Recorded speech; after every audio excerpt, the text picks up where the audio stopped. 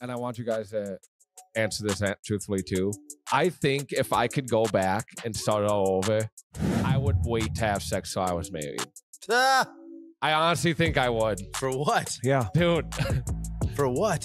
when you think about like chase and that rush when you first lose your virginity, That shit wasn't And- even that great. and how attached, well, like how kind of like attached you get to that person. Like not like everyone That's gets. Like insane. it's not always like losing your virginity at first, but maybe like when you have like that first like good sex, you know, when you're like, holy shit, like this is what I finally experienced, and like how that affects like the way you treat that person, and like how like those true like sparks are finally there.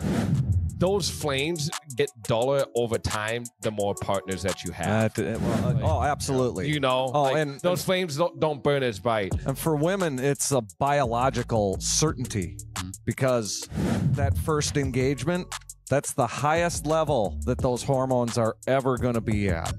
Each time you move from one partner to another, it's a graph of diminishing returns.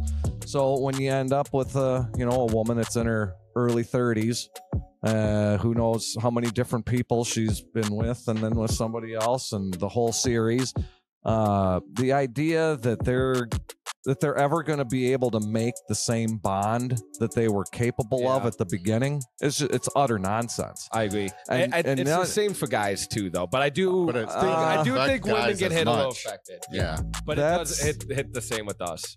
The physical reality of it is not the same, but the psychological, it definitely is.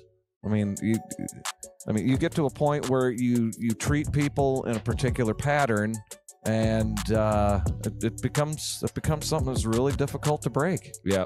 I was thinking about how this the contemporary framework that young women are operating in, and that